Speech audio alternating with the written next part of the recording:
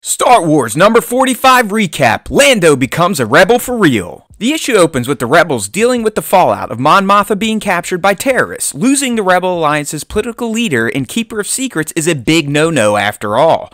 Due to the compromised leader, Akbar enacts Tactical Plan 18 to scatter the fleet to ensure its safety if Mon gets broken. The rebel leaders return to Lando's trial, and Giorgio tries to use some language in the Corellian code to declare a mistrial now that one of the adjudicators is missing. Sadly for our suave hero, Maydeen is having none of it, and the trial proceeds. Captain Musgrave continues his laser-focused grilling of Calrissian's missteps and then calls Princess Leia to the stand.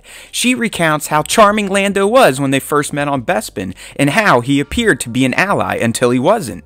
Musgrave plays up the fact that Lando not only betrayed everyone at Bespin, but that he's also the reason Captain Solo is now missing. Giorgio realizes that Lando's case is grim after this testimony, but she too presses the princess for some sort of advantage.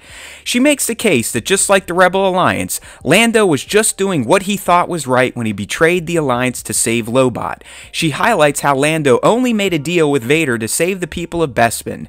He was loaded and could have left them in the moment Vader arrived, but he stayed and tried to make a deal to keep his people safe. She explains how Vader kept altering the deal, but Lando stayed. He stayed to protect his people.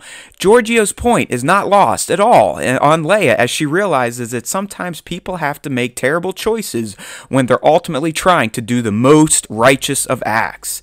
Meanwhile, Poe Dameron's daddy is with his Pathfinders checking out the kidnapping scene over on Uvaron City, and they discover a communicator from the kidnappers demanding 200 million credits, or Mothma's release, or else.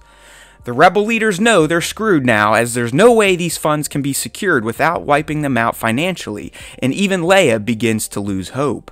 Back in Lando's cell, though, he has a revelation and demands to speak to Chewie.